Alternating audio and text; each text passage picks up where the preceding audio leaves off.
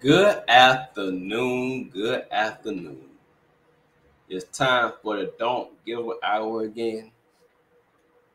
This program is meant to encourage us to stay in the race, to not give up, to keep the faith when all seems hopeless.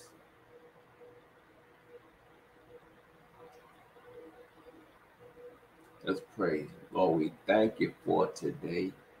We thank you for food to eat, clothes to wear, a place to stay. Lord, you've been so good to us, Lord God. I ask now that you will speak through me to these your people, Lord God. Till the soils of our hearts, minds, bodies, and souls, so the seed of your word can take root in us and grow into love, grace, mercy, peace, and understanding. We pray for in Jesus Christ. Amen. Now, all this month, we're talking about, do we know who Jesus is? Do we know of him or do we know him? And this lesson is about Jesus, our provider. You know, when I had my strokes, my mama wasn't working. God took care of us. Not one time did the lights, gas get cut off. My mama always had gas in the car to take places. There was always food there because God provided for us. Sure, things may look bad. They may look hopeless, but there's hope. There's hope. There's hope, y'all. And the word comes from Matthew 14. It's a familiar scripture. Jesus feeding the 5,000 men plus women and children.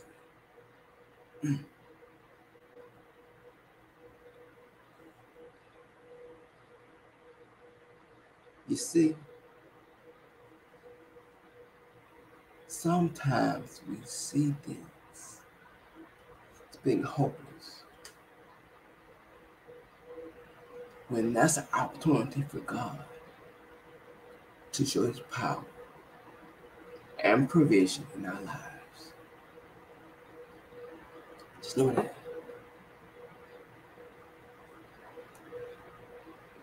Because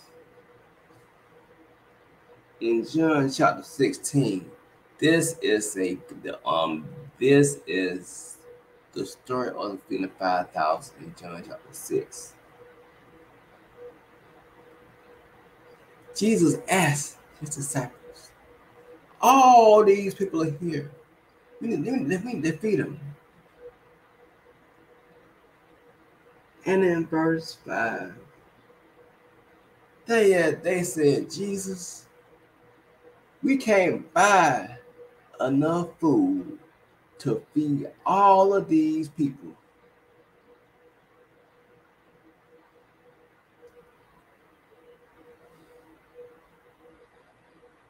But in verse 9, there was a little boy who had brought his lunch with 2 fishes and 5 loaves of bread only for him.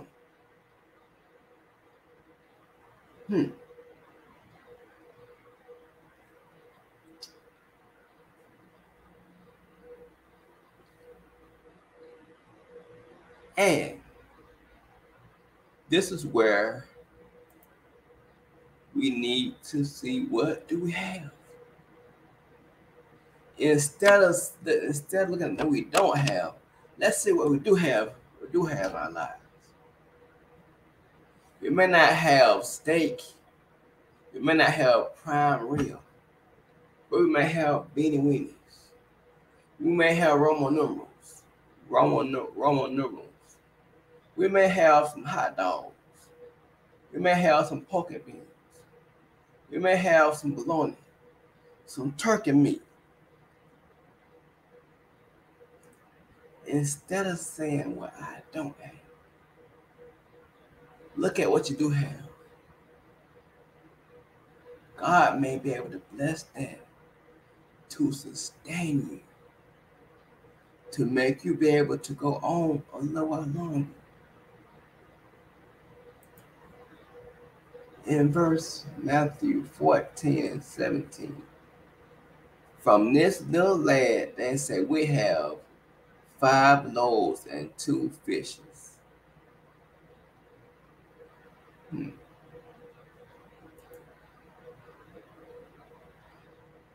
And they were thinking, how can we feed 5,000 men plus women and children with 5 loaves of bread and 2 fishes? They were thinking that. The next question is, who are we giving we have to? Are we giving what we have to the government, to our jobs, to our family, to our pastors? They can't do nothing to support us in what we need. But what happens if we give it to God? Say, God, I'm giving this to you because I know that you can provide for me. They gave it to Jesus, and Jesus prayed over that a little bit.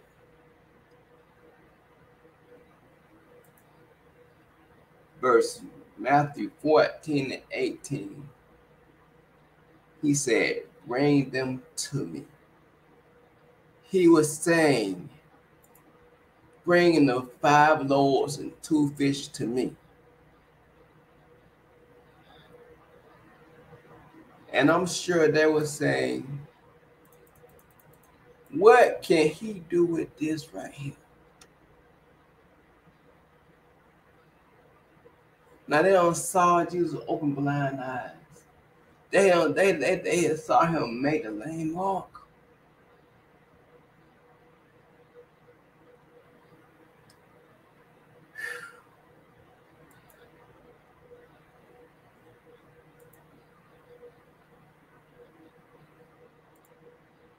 The next thing, you must follow his instructions. You have to follow his instructions to get what we need in life. Because it says, Matthew 14:19, he directed the people to sit down on the grass. He took the 5 loaves and 2 fishes, looked to heaven and gave thanks and broke it.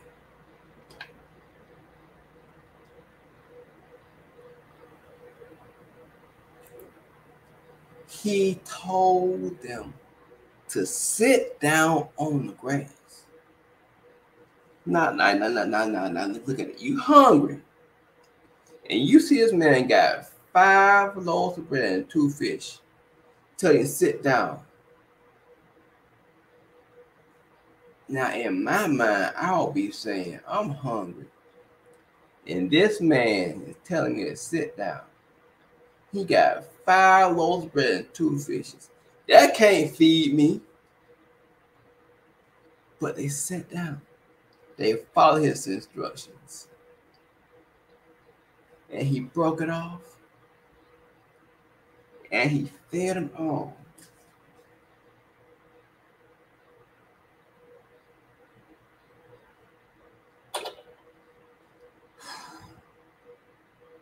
What if Jesus can take 5 loaves of bread and 2 fishes and feed 5,000 men plus women and children? What can he do with our little bit that we got?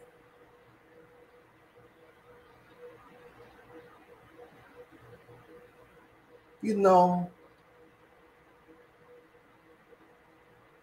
I receive less than $800 to live off of.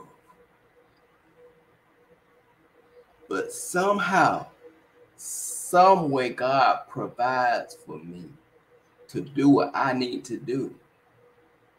God provides for me because I give it to Him.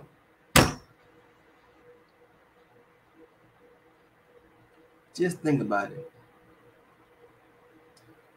Pay my rent, my internet bill, my travel bill, food, and I pay for these streaming services to bring the message to you.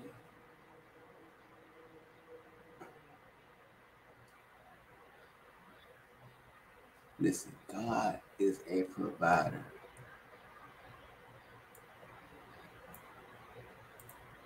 God is a provider for us.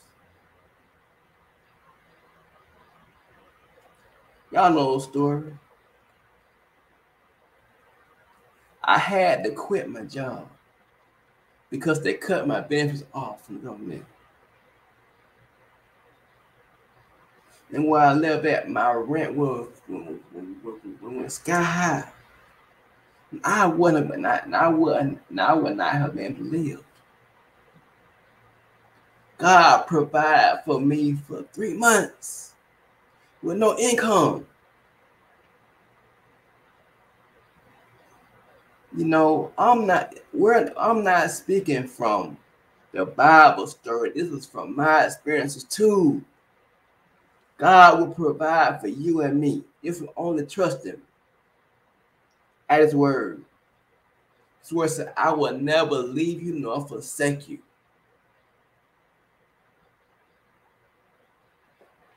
Just like the 3 men thrown in fire furnace. King Nebuchadnezzar said one of them looked like the Son of Man, the Son of God, in the fire with Shadrach, Meshach, and Abednego. Jesus came down to comfort them in the fire. In our fiery furnace of our lives, He will come down and comfort us too.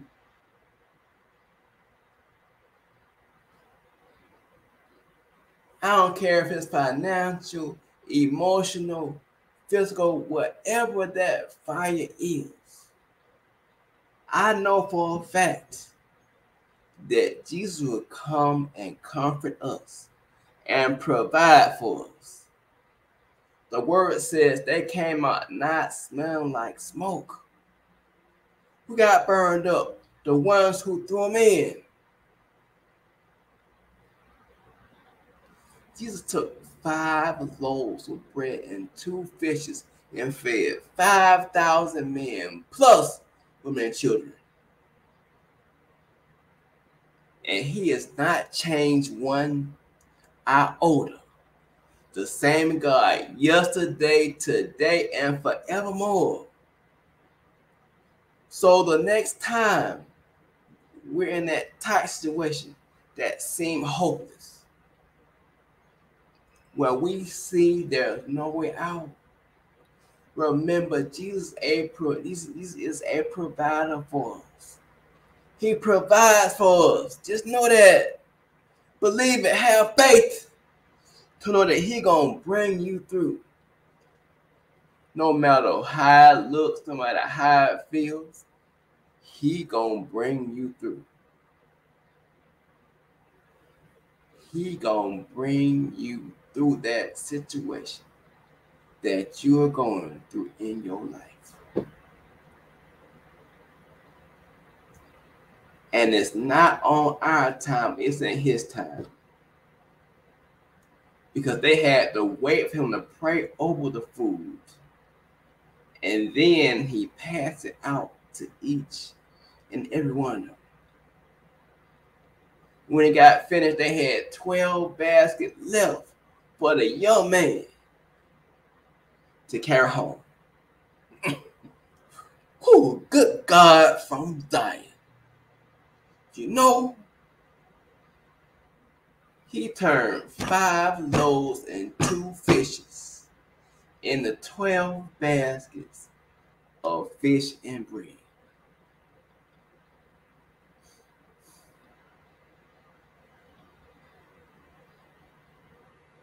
My God, my God, my God. What a good God we serve. So just know what you're going through. Just trust God and know that Jesus will provide for you if you trust Him and follow His instructions to the T.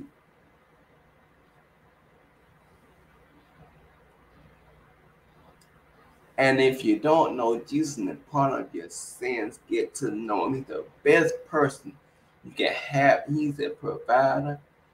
He's Jehovah Jireh, God my provider.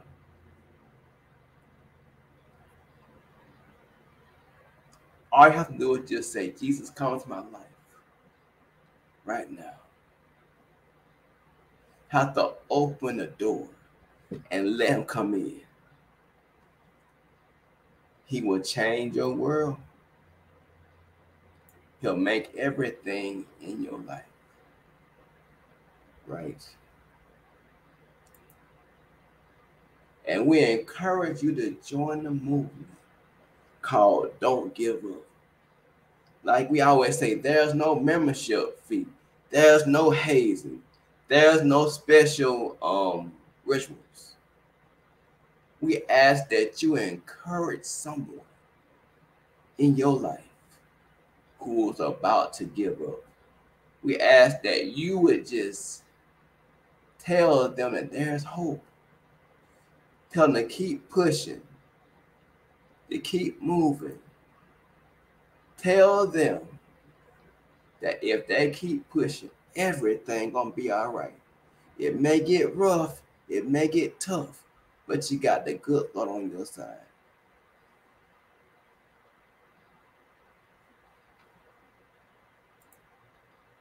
And if you want to see more things like this, go to the YouTube page.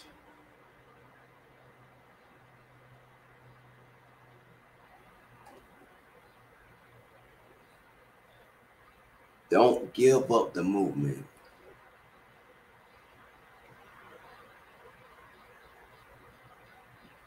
And if you need some more information, there's a podcast called the Don't Give Up Hour. And we discuss life problems and how to deal with them on that podcast.